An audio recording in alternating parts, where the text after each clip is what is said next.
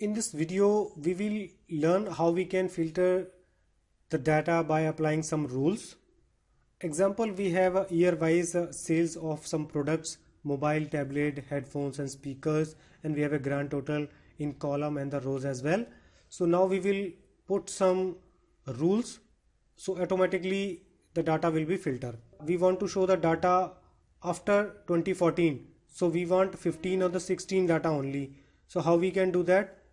Just come here on the pivot table field pan and put your mouse over the year, and you can see a little triangle here. Just click on that and you can see option label filter, and you can see some options for calculations.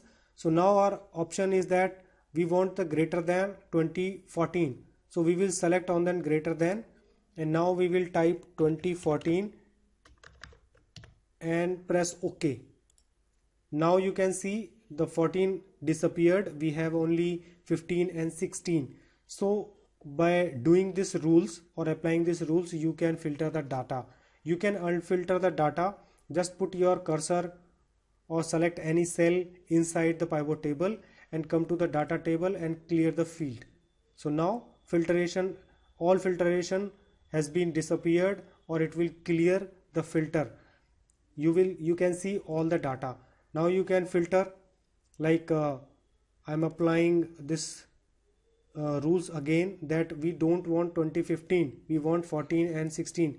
We can do that by selection, but we will do by using another technique, and this time we will label does not contain 2015 and press OK. Now 15 has been disappeared. So you can use the filtration by applying this rule.